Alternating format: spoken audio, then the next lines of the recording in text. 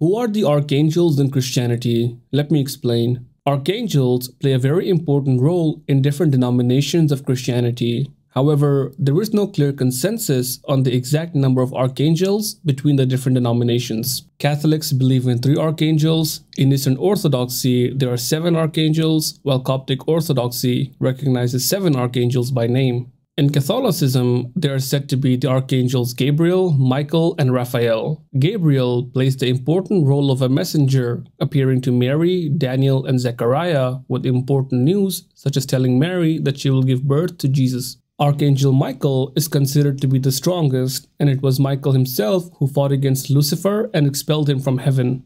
Archangel Raphael is interesting because he is never mentioned by name in the Bible. However, he is often said to be the unnamed angel who would stir up the waters of the healing pool of Bethesda in the Gospel of John.